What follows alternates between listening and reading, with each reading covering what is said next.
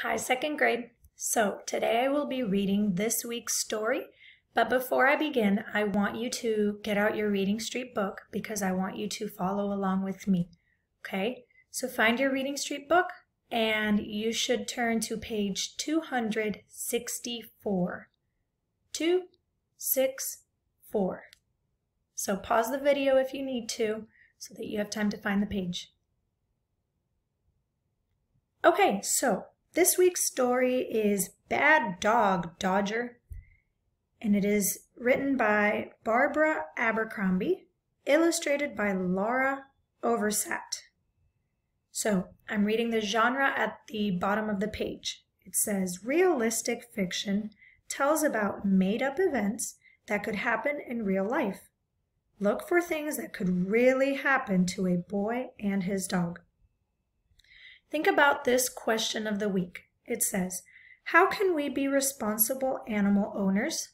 Now, I know a lot of you have pets. You have dogs, maybe you have cats or pet birds. I don't know. I have a pet dog, but I want you to be thinking, how can you be a responsible pet owner? Okay, turn to page 266. Follow along with me. Sam wanted a dog. If you're a good boy, said his father. When you can take care of it yourself, said his mother. Sam cleaned up his room. He ate carrots and broccoli. He stopped making monster noises at night to scare Molly, his older sister. He hung up his cap after baseball practice. On the morning of his 9th birthday, Sam found a large box waiting for him. Uh-oh, what do you think is inside that box? Inside was a puppy. He was black and soft and had big feet. Oh, that reminds me of when my dog was a puppy. He had such big feet. His paws were huge. Sam named him Dodger. There's Dodger in the picture. Oh, so cute. The whole family loved Dodger. Dodger licked their faces and curled up on their laps. He nibbled their shoelaces. Turn the page. One day, Dodger knocked the trash all over the kitchen floor. Bad dog, Dodger, said Sam.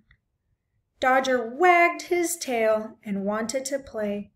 But Sam was already late for baseball practice. Uh-oh, look at Dodger making a huge mess. Fruit snacks, yummy. Okay, page 269. When Molly was taking a bath one night, Dodger jumped into the bathtub with her. She started to scream. Dodger jumped out and raced through the house, dripping water. Sam and his father chased him with towels. Bad dog, Dodger, yelled Sam. He's not bad, said his father. He just wants to play. One morning, Sam found Dodger chewing his baseball cap. There was a big hole in it. Sam was so mad, he almost cried. Ooh. They were eating dinner when Dodger pulled down the living room curtains.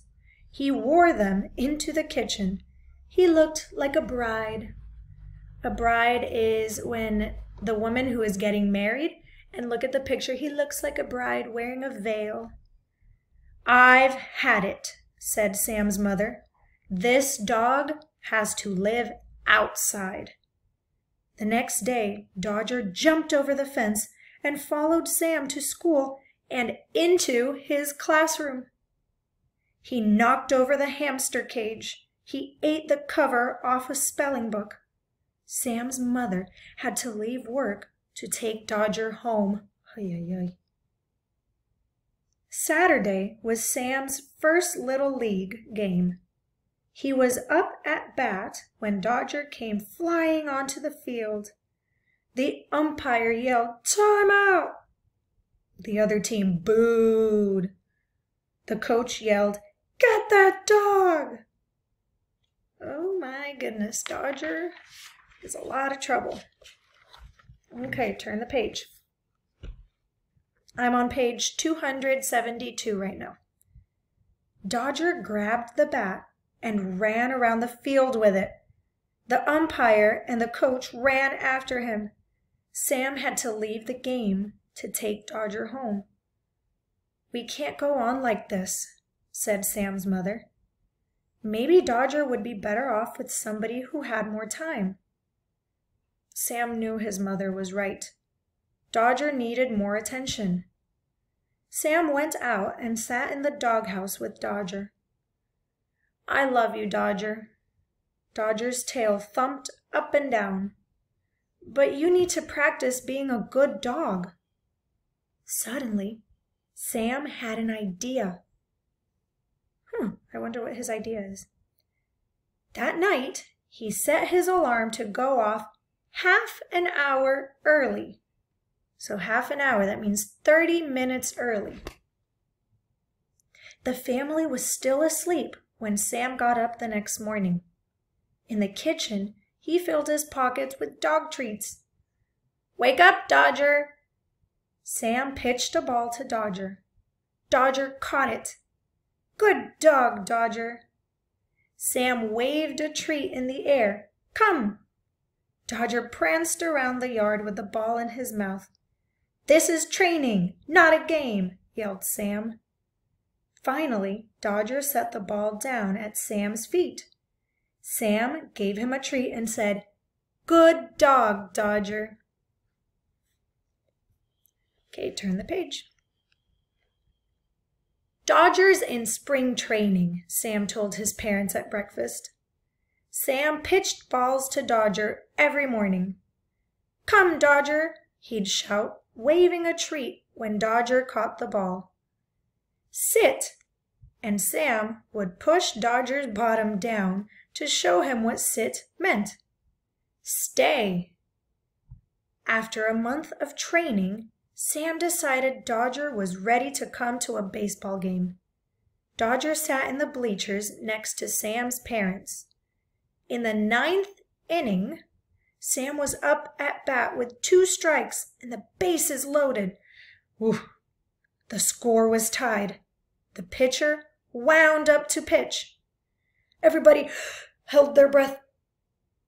Sam gripped the bat and hit a fly ball over the bleachers.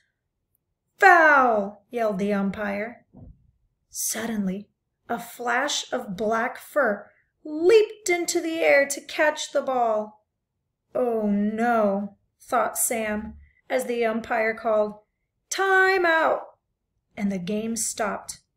"That crazy dog again!" cried the coach. The other team was laughing. Sam's mother was shaking her head. "Oh no, Dodger." Okay, page 276. Dodger trotted toward Sam with the ball in his mouth. He dropped it at Sam's feet. "Good dog," said Sam. He walked Dodger to the dugout. "Sit." Dodger sat. All the spectators, that means all the people that were watching, the audience, grew very quiet. The other team stopped laughing.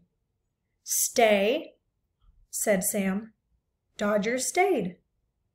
Sam hit the next pitch right over the fence for a home run. He ran to first, second, third base. As he reached home plate, he called, "Come, Dodger!" And everyone clapped, even the coach. After the game, the team had their picture taken. Dodger was in the front row and got to wear Sam's baseball cap. Oh, do you see Dodger in the picture? He's sitting right there in the front row. That's so sweet. All right, and that's it. Be thinking about how you can be a responsible or a good pet owner.